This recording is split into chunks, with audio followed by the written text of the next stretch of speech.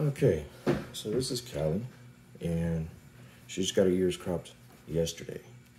So what I'm going to try to do is a video to give you a chronological step of what it takes to take care of ears, which you can expect to see, so that way you can take care of your pup. I've been through this twice with 2 other giant schnauzers, and this is my first time working with a cut though.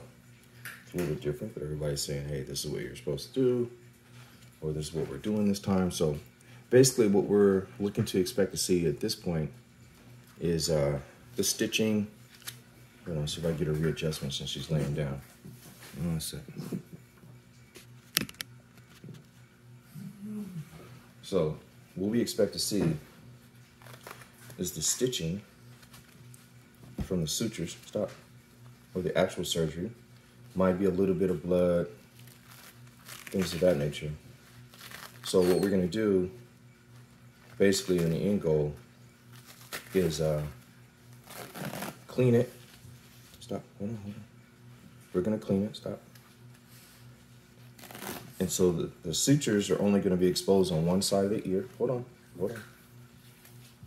Readjust that for you again. Okay. They're only gonna be on one side of the ear. Hold on.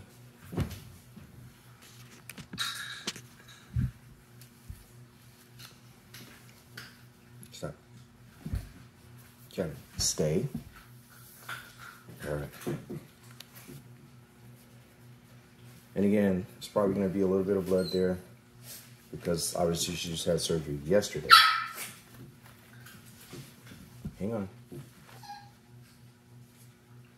It's actually on pretty good. Hang on. Whoa, stop. I gotta find out where it starts and ends. Okay, this goes up right here.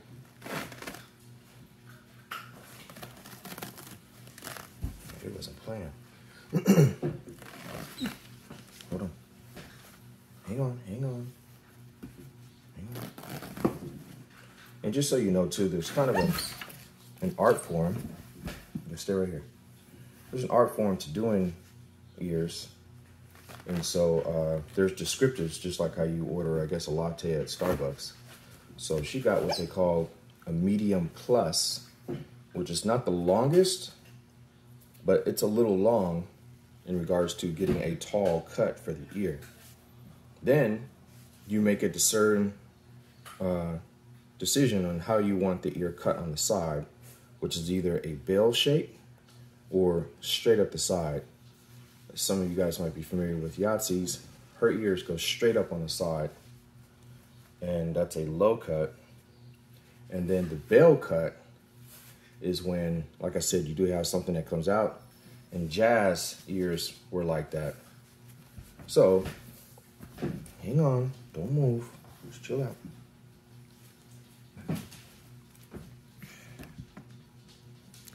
So Jazz's ears are cut with what they call a tall bell or medium tall, medium tall bell. Hang on. Cut. And then the difference too was Jazz, hold on, you gotta stay right here. Don't move, good girl. Jazz tips went straight up to the top, and Yahtzee's stop.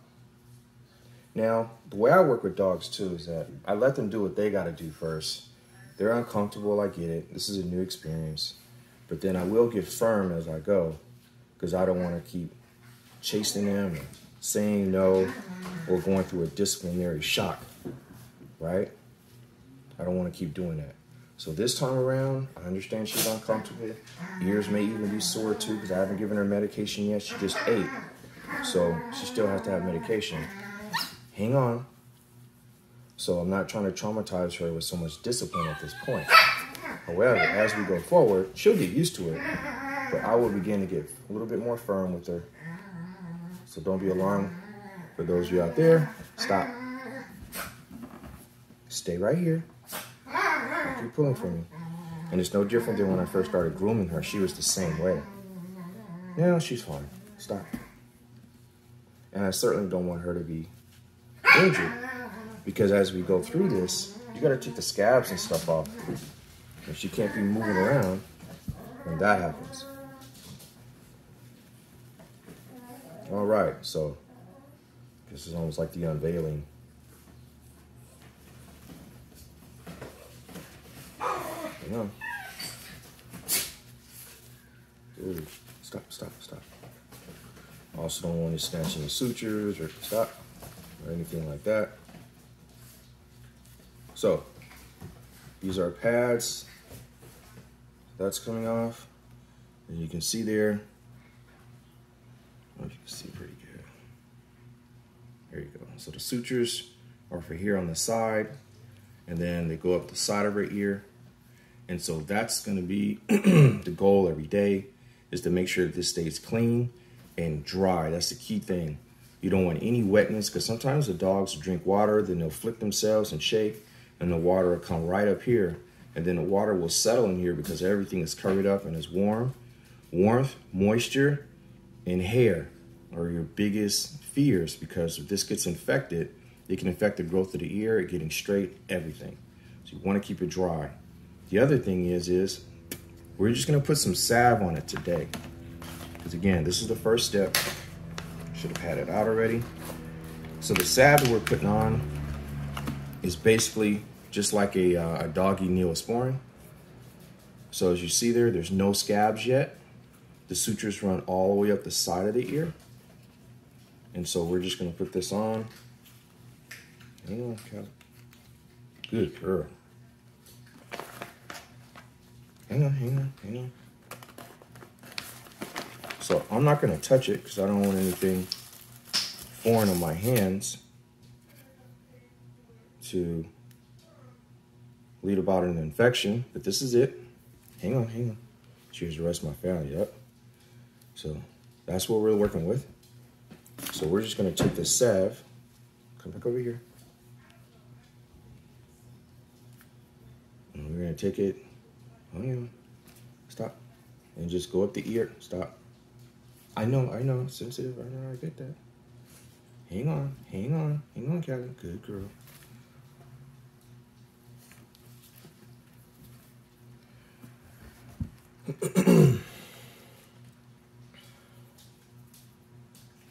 Stop.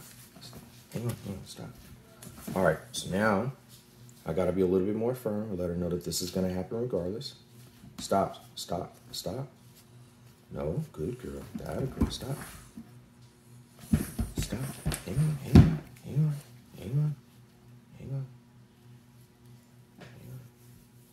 That girl. Good job. There we go. That girl. Good job. See, things will work out in the end. Stop. In the beginning, stop. There we go. It's another reason why I wanted to use something else other than my hand. So there's no warmth, there's no agitation. Hold on. Stop, Kelly. Stop. No. Hang on. Good girl. That a girl. Hang on. No. We don't want to stab her ear or anything like that either. Hey. That's what I'm kind of light with everything. Hang on.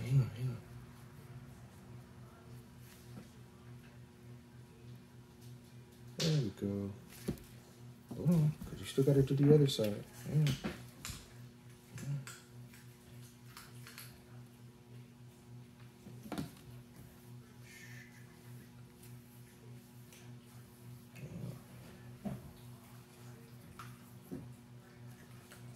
Stop. Hang on, Kelly. Hang on. Stop.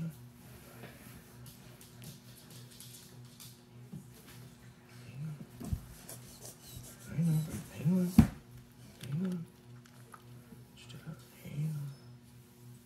There, girl.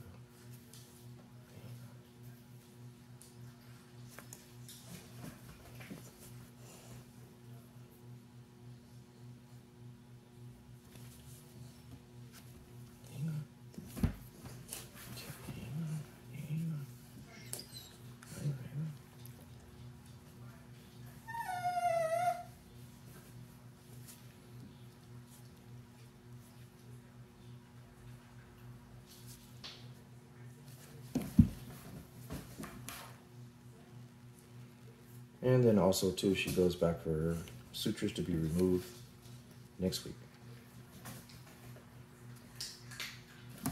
Hang on, hang on, hang on. Stop.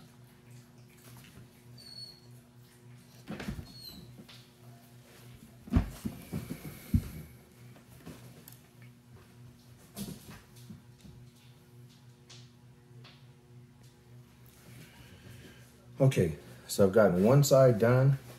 Time to do the other side.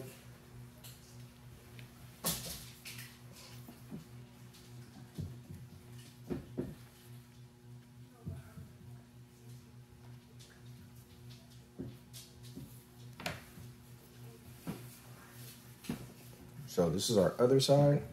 And from the back, you can kind of see how tall her ears are gonna be. The ears cut off about right here. So they're this tall.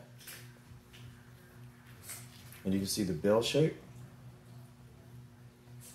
right? So we're gonna do the same thing on the other side. I basically squirted my salve up here. Hang on.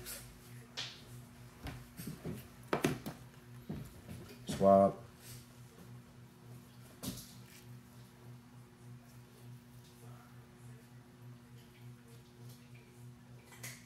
So her ears are this tall. And the key, the taller you go too, and understand this, the taller you go, the longer you will be posting the ear. Because the cartilage, let me get a little bit closer for you guys. Because the cartilage, go ahead and lay down. The cartilage has to get harder as they control the ear to put them up, stuff like that. Now, I've seen some people have the ears done and then they eventually fall. Again, that's usually because you don't let them post up as long as they should have been posted up. But then also I found too, when I first started doing this, that there are cartilage chews that you could get that allows the cartilage in the bones, basically it's for hip joints and stuff like that, but overall allows the cartilage to grow a little bit harder. And that can affect the ears and allow them to stand up for you. But I think it's all about timing and compatibility. It's just like a last ditch effort to hopefully save your money and allow the process to work. But the key in the beginning, so that way you don't end up in that situation, hang on, is post them as long as possible.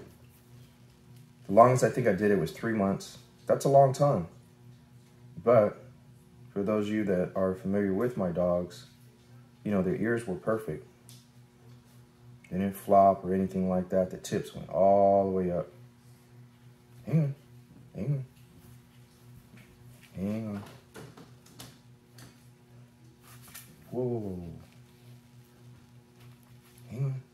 All right, so I know we're sensitive down here at the bottom, just like on the other side. But as you know, we still have to follow through. And again, this is her first time. Hope you guys can see, this is her first time. And everything is foreign. Just like anybody else goes to the doctor, you have an injury or whatever. Hang on. Just want to make sure that there's communication. She knows it has to get done.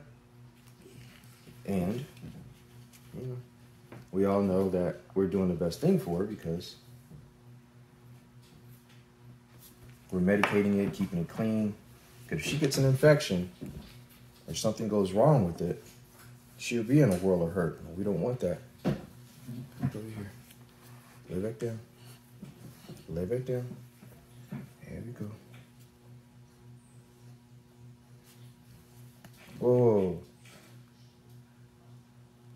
All right.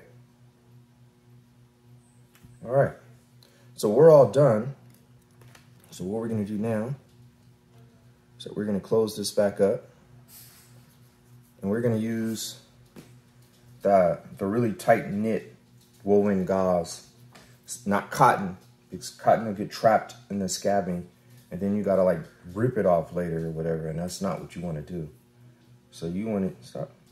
You want to use the tight gauze. to cover it. Bam.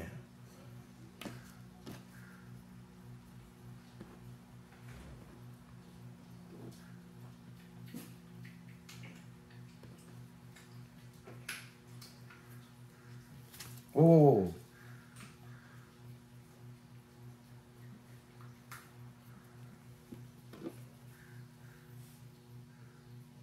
Okay, so we're fully covered on both sides. Hang on, hang on. And then we put our bandage back on. Now, you don't have to get the one with the dump trucks and everything on it. Hang on, she's falling off the table. Hang on. Ooh, sit down for me. There we go. Stay. See, now you made the table slippery. Hang on.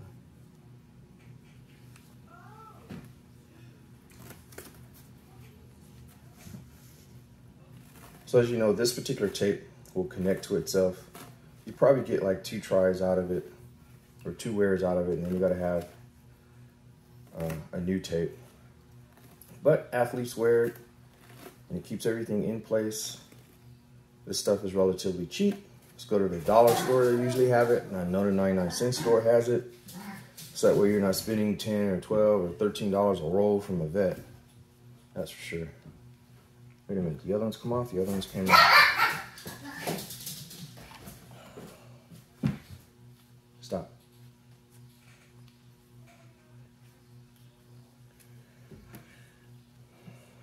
Okay. Back in secret stealth mode now.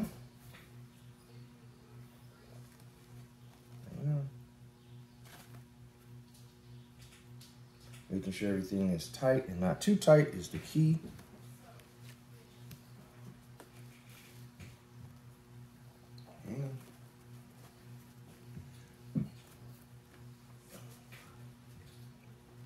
Stop. Oh, we're still in place? Don't move too much. You're like Wile E. Coyote around here. Fall off the table, so hang on.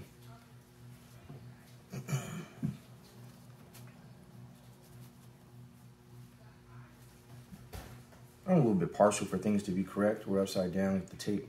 I don't like that. So,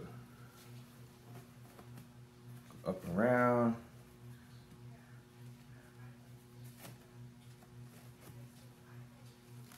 So as soon as it makes contact with the other side, hang on, it'll pretty much stay like that.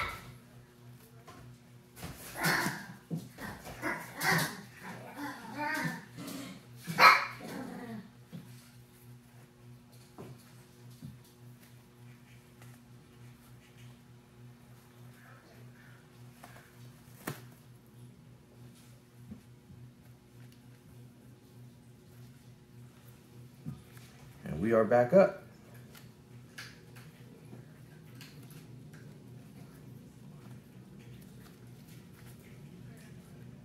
I'm not squeezing her ear, I'm just squeezing on the front and back.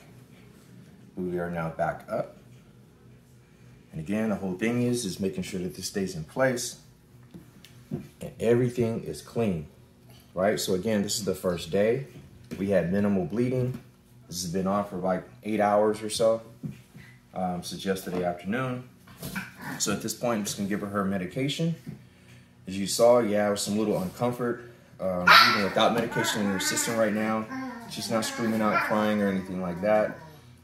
Job was well done. Everything was nice and even. And then if you follow along, like for the next 3 months, you'll be able to see the outcome of the hard effort that you'd have to do in order to do some ear cropping. I realize that some people might not agree with it. Understand that floppy ears are a byproduct of domestication of animals. It's not something that's normal for any canines in the wild whatsoever. Bear, wolves, I mean, anything. The ears are designed to go straight up for proper hearing. And then, of course, you don't have ear infections and things of that nature in some of the other breeds, like your Shih Tzus, your Cocker Spaniels, because the ear will trap the moisture. You have the hair that grows. And again, if any dirt or anything like that gets in there, then you have grounds for infection. And less of that chance if you have ears that go straight up, that has air flowing through it, and keeps it nice and dry in the way it's supposed to be. So it's no different than docking the tails, taking care of dew claws. They're just byproducts that have come about over the years of domestication of animals or dogs, and that's just really it. So that is going to answer any comments or concerns about somebody having about, oh, it's cruel or something to that effect. That is going to be my explanation. I'm not going to answer that in any comments or anything like that that might come up.